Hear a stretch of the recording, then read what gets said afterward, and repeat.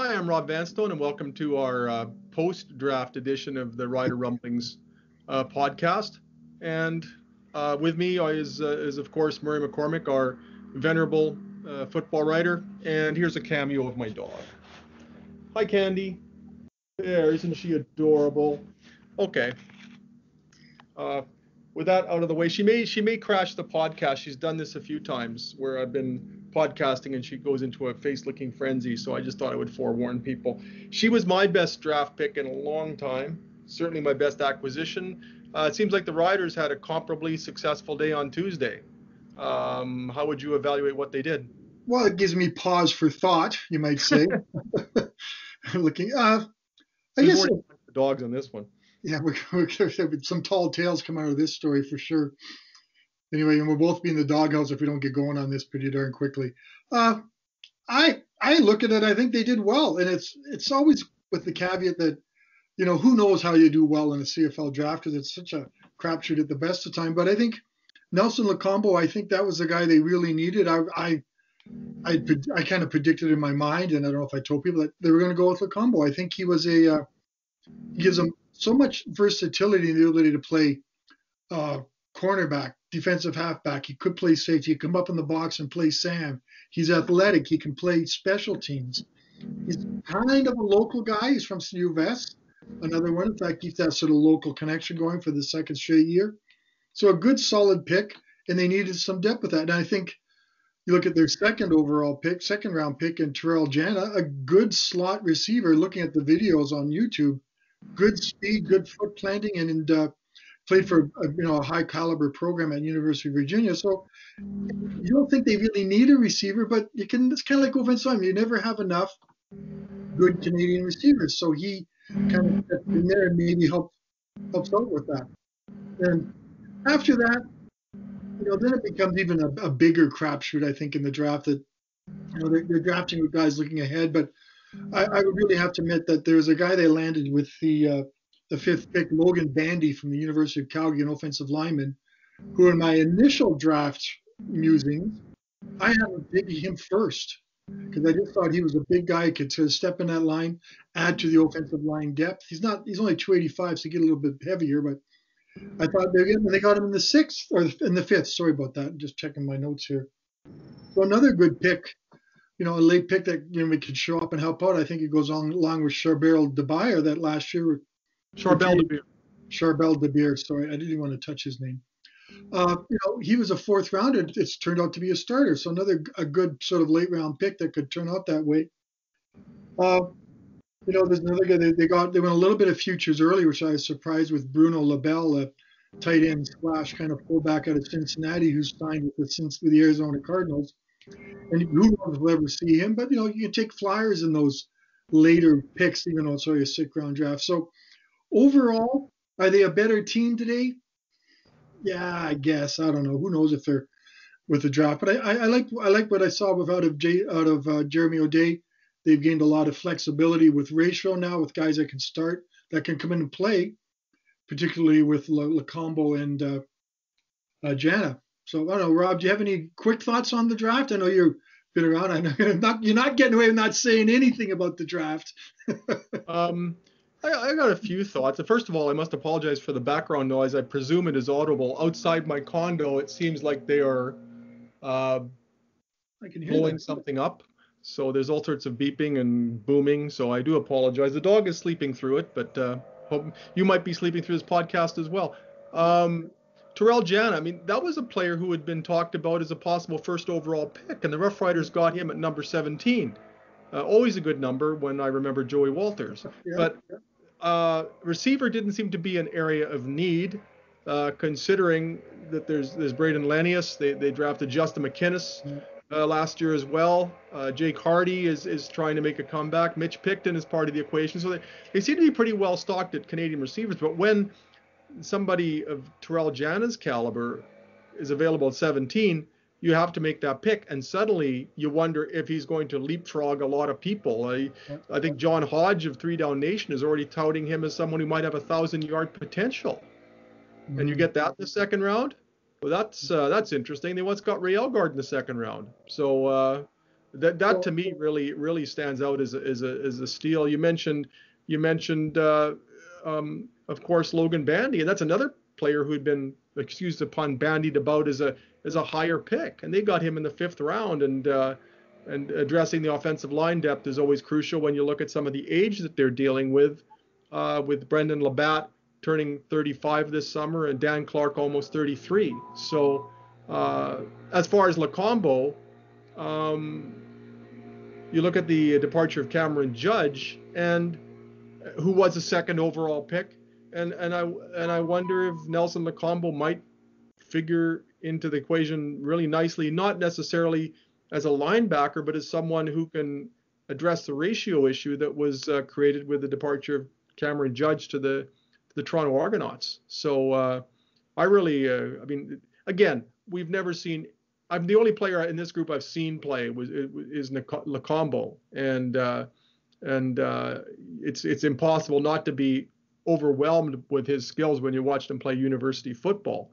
But you assess this, and you hear some of the assessments from people who've seen a lot of these players, if not all of them, and how can you not be impressed? you and I avoid cliches like the plague. We've said that thousands and thousands of times, but it really is in this draft. And I got the sense of Jeremy O'Day, best player available. Kind of Yeah, like, says just underlines that. yeah. So if doesn't regardless where you need him, if he's the best player available, you get him. And I know it says the Steelers drafted Najee Harris in the NFL draft, not in the Pittsburgh Steelers may sound a bit of a tangent, are not much of a running team. Why would they take a running back with their first round pick? Is because he was the best player available at his position. So you take him and you find space for him. And I think that's what Jeremy has done in the draft, because it's a weird draft because we still got last year's class still have to come to training camp and still be evaluated. So you got lots of players there. So you may as well just take. Jan is not a flyer by any stretch, but get the best player available and see what he can do for you. And who knows if move ahead. Like, these kids, if it's a season one, I'm actually, as I said, I've watched his videos and I'm really excited to see Jana play. And I've talked to Paul Waldo about Lacombo, and Paul had incredible things to say about Nelson. And Paul was played in the CFL, and he's a good guy, and he coached him and stuff. So I really think the Riders landed two great ones with the first two picks, and we'll wait to see what happens with the remaining four. One of the other things too, which is an interesting sidebar to this, was Jake Burt going first. Here's a Regina guy, kind of Regina. You and I, we keep that the guy lived here till he was 4, and he moves, and he still calls Regina his hometown, which is pretty cool. But that I was kind of stunned by that one. I didn't think he would be. I don't know if he's not saying he's a CFL player, but he's kind of that tight end person, big receiver that is utilized more in the NFL, and the CFL doesn't have tight ends. So I'm not quite sure where Hamilton's going to play him. But at the same token, maybe he was the very best player in the draft. He was at the New England Patriots on their practice roster for a whole season, so he must have some skills. So maybe the Tiger Cats went the same way with the best player available, and they get this Jake Burke. And it was so funny. You watch the videos online, you can see him, whole family celebrating him getting picked first overall, and Orlando Steinhauer telling him about that. It was a pretty good moment, and it's a cool story to have a so-called Regina guy who grew up in Boston who still calls Regina his hometown. So that was a nice surprise and a nice way to kick off a draft. I thought that was a fun way to start things. Well, on Three Down Nation, I think it was John Hodge, maybe Justin Dunk, one of them, perhaps both of them, said that the Rough Riders had been considering Burt at number 2 had he not been picked by Hamilton. Is that your understanding as well? A little bit, yeah. Can I say I had written a big story on Mr. Burt for today's paper that I was hoping I wouldn't have to rewrite on quickly on deadline if they had. That still well. But, yeah, it stood very nicely. Thank you, because they went Lacombo. I don't know if they could have gone with him. I don't know if he fits. I don't think he's as good as a pick as Jana, who can step in and right away play. Do you need except for the tight ends don't play in the CFL. No one uses them anymore, Rob. You know that as well as I do. The Riders picked Bruno LaBelle in the third round, 20th overall, a tight end from the University of Cincinnati. So you kind of scratch your head and you go, what's going on here with that one? Yeah, but he sounds, they just take a flyer on him and see what happens down the road and then maybe go this H back and this. Like, how often does a fullback even get in a game anymore? Like a couple of plays, and they're kind of, and they already have some good ones on the roster. So yeah, I would have been cool to have Berger. I think there's a lot of family. There's another kid I know he didn't have much of a chance of being drafted was Michael Beaudry, who grew up in Regina but went down to the States to do all his training in football in Orlando and kicked around. And his a Canadian quarterback has no chance of being drafted, but that would have been another nice story of a kid with a Regina connection to get drafted or something like that. But there's Are we? reality in a 6th-round draft too. What do you make of this tight end thing though? Like I've wondered for a while that considering that so many teams are going with the kind of the hybrid defensive back slash linebacker, that a lot of teams are undersized in the box. So suddenly, if you're a coach and you're thinking, okay, if we start using a tight end or an H back more, can we take advantage of the size disparity? Yeah. And so suddenly the Hamilton Tiger Cats pick a player who in college was a tight end, and then the Rough Riders in the 3rd round pick a tight end. A few years ago, they picked Anthony Auclair, who ended up with Tampa Bay, I believe is now with Houston. He's a tight end. I just wonder, could the composition of rosters and the composition of the defensive front 7 lend itself to a bit of a rejuvenation of the tight end, because you've got a 240, 250 pounder in a position where he can crunch defensive backs who are playing linebacker. And could that be a way the game is evolving because of the way defensive coaches are aligning their personnel? I think you've hit on a good point there, Rob. I credit you for that. It's a good idea. I think that is a good idea to take advantage of those smaller guys and get these. And also, Bert said that I can't remember his 40 time, but he can also run. He's not a slow man by any stretch of imagination. So he could come in and be an impactful big slot right off the bat, maybe, and just sort of like, Ray Elgard? Yes, I was just thinking of that. When you said taking advantage of the smaller Sams, like imagine Ray Elgard going to have an opportunity in these kind of offenses now, you get against these kind of defenses now. It'd be pretty cool to see that. Well, and you look at the way that Ray could dominate smaller defensive halfbacks, and he had a very deceptive stride. And I said the other day, I don't recall to whom, but we might never see a Ray Elgard again. But suddenly, and we won't. I mean, 13,198 yards. I don't think we're going to see a bruising Canadian receiver do that. But I just thought that he's a kind of an outlier as far as the, contrasting his style to the way that the slot back position has evolved. But suddenly, if you start using some of these trucks at slot back and give them a running start, honestly, the athleticism that Bert clearly possesses makes you wonder. I mean, give him a running start and good luck to anybody who dares to get in the way. And I'd just like to see a Ray Elgard type player again. That'd be cool. And I think, this one thing, Janet, is they can maybe go with 2 Canadian receivers, one on the wide side, and, the options now are open to them. We talked a little about this, but they really addressed they went with losing Cameron Judge. They wanted to address the ratio and change what they did. So now they have so many different options to do with the ratio. They could go, you could go 2 Canadians on offense or 5 Canadians on offense and 2 on defense. And now all of a sudden your impactful players are all over the field as Americans. So O'Day has given Jason Shivers and Jason Moss some real options for their Canadian receivers. And they're not going to be more than just, you got to play 7. They're going to be part of the offense and part of the defense. And I think that's going to be exciting. It'll take you back to you've got to have Canadians. I hate to say it, they're probably a little cheaper nowadays, not as opposed to the old days, that they may help with cap space. So I think there's good depth with the Riders. They still have a great secondary. They still have good guys returning, but now you have Lacombo and maybe push things at a cornerback or a safety and see how good things can get. So as I said, are they a better team? We'll see what in the future, but I think they did a lot of good things in this draft. And of course I say that because what do I know? How do you say they don't? Because it's really hard to predict that in the future. You can plug your nose immediately back when. But I think I remember one draft, and I'm trying to remember, the Riders had only 2 picks in the draft, and they were so late they were trying to hype up these 2 guys, and I can't remember. There was the Ducarmel Augustin draft. One year they picked Curtis Gallick and Usman. They had two first-round draft choices. They picked Curtis Gallick and Usman Tunkara in the first round.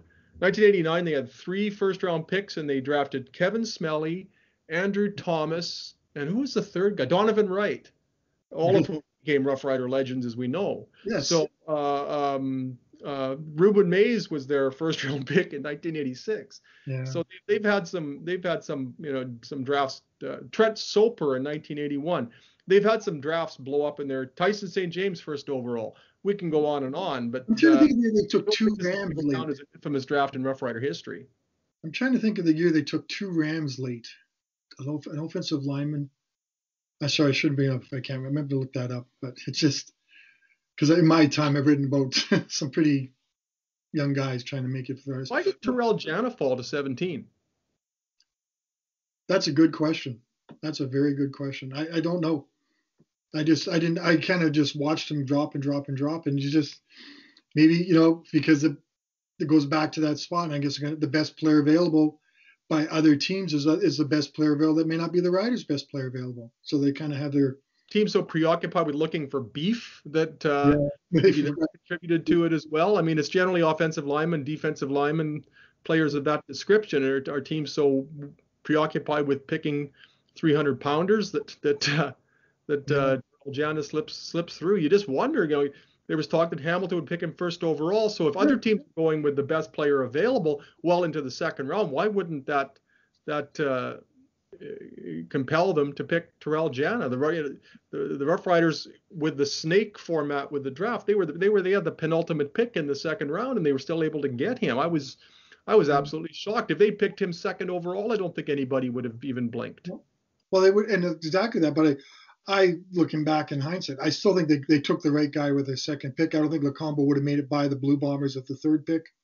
I think they all saw an impactful defensive special teams player who's going to make a big difference, and probably for a long time too. One of those guys, probably have to make sure we say that word probably in there. And they move, and now they move on. So now we move on now. It was kind of fun to live in this sort of a false reality of football for 12 We're sports writers. We've been living in a false reality for 35 years. For how many hours, or 48 hours, are we actually kind of put aside the reality of what's going to happen? Is going to be a season, and just sort of approach things as, back to the good old days, to 2019, when the draft was an idea of getting excited about the season ahead and what might possibly be going on, and not have that other word, COVID-19, hanging over our shoulders and bringing you down. So it's been kind of fun to speculate and talk about real football, and talk about football coming back, but we can get to the end. We still don't know.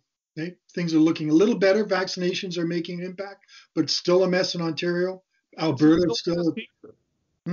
It's still a mess here. Look at these numbers. Compare them to May of last year. I think a lot of the assumptions going into the new year was that once the vaccine started rolling out, that we'd see an appreciable decline in numbers, and we really aren't. We haven't. No. And they're talking about reopening the province.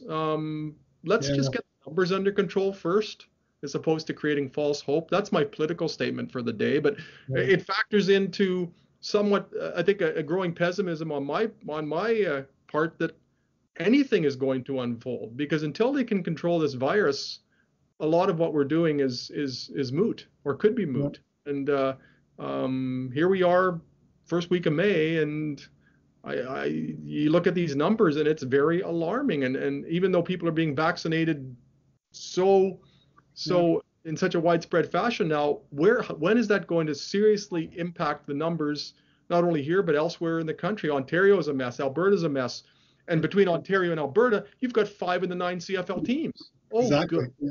So that's my tangent for the day. But I think there goes all the optimism I had when I woke up this morning, Rob. Thank you, Robbie Downer. Thanks. There goes. I mentioned that my dog is cute.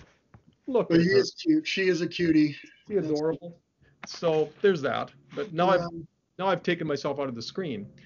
Am I still on the screen? Yeah. Like the other thing too is, by the time some of these players mature, are there even going to be Canadians in the CFL? Well, was this the last CFL draft? How many more CFL drafts will there be if this XFL thing becomes an Americanized league? That's an interesting thought to ponder as well. But we have to. I think it's best right now to look at it within the parameters of, okay, let's presume there is a season, even that, though that might be a bit of a stretch. And how did they do in this false reality we're trying to portray? And honestly, we may look back in a year or two and think, well, boy, we were really high on these players who turned into nothing. But I think that's pretty unlikely in this case, because you just look at the appraisals of so many of the players that they've picked, and I don't know how. And I mean, John Hodge again of Three Down Nation is given the Rough Riders overall draft a grade of A+. I saw that. Yeah, that was. And I don't think it's a mark you can question with the first 2 picks. As I said, the next 4 and throw Bandy in there. That's pretty good. And I was trying to avoid even saying his name, Rob, because Alan Simonkinda. Simonkinda, another guy that may turn out to be a little bit of a flyer, not a flyer, a dark horse in this draft. That maybe not a flyer, but a rider. Sorry, bad joke. But he's a guy. He's a backup defensive. He can be a backup defensive tackle. He had a bunch of sacks with Guelph, and he's came close to Michael Shea's record from the defensive tackle position.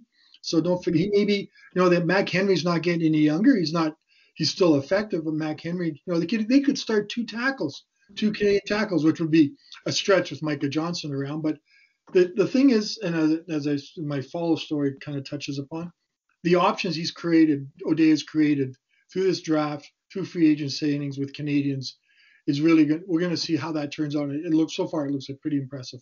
What you have to remember too is you want to be able to start 8 Canadians, not 7. Yes. Because if you start 7 Canadians and one of them gets hurt, then it's absolute chaos. So you want to give yourself that buffer where if a Canadian gets hurt, you don't have to remove a starter or start tinkering in order to meet the ratio requirements during a game. So that magic number ideally is 8. And I think they've really helped themselves get to the number 8 here. And it's hard to say, like Brett Boyko and Jeremy O'Day mentioned Brett Boyko could possibly play tackle. That it's not very often. It's getting pretty rare to have a Canadian tackle in the CFL, offensive tackle. I think the defensive ends are so quick and so wiry and so speedy that Canadian tackles are at a bit of a disadvantage. Everyone goes with Americans. You need a Ben Heenan, and he's become a bit of an outlier. Yeah, that's true. That's a good one. So maybe that's kind of Brett Boyko's a little bit older, but maybe he can step in there and help them play. But and O'Day, we have to remember that O'Day still has some pretty good American talent on this team, and they're still, they still back in 19 were finished first in the West. They were still in the West final. They still got a great quarterback. They got some great receivers. They got depth in the defensive backfield along the offensive line. The American linebackers, well, other than Larry Dean, we don't know what's going to happen there yet. I don't think there's a whole bunch of American names in there. So they could go with 3 American linebackers. And I think, again, Lacombo might give them that luxury. You play him at field corner, and suddenly, okay, does L.J. McRae move down to a linebacker spot? Is Lucius Purifoy a possibility for that position? It's that creates so much flexibility. Not only the flexibility that Lacombo possesses as a player, but the flexibility that he gives them at other positions by wherever you use him. I think that gives you some luxuries elsewhere. But just one last point with him. He had a 98-yard punt return, I think, or an interception return for a touchdown. Was that against the Rams, Rob? Did you see what that? I think it was against the Rams. Yeah. So the guy's got some speed. That's still pretty good. Whatever happens. Two back for touchdowns, and just a tremendous player. I did do my scouting there. I saw him firsthand. So. Even Jeremy Day, I think the Rider coaches went to watch him play on purpose at Mosaic Stadium one day. Sure. Well, I got to take my dog to the vet. Did I mention that she's cute? So we better give us one last peek at her so we can say dog Dom goodbye. She's stretching right now. Isn't she cute?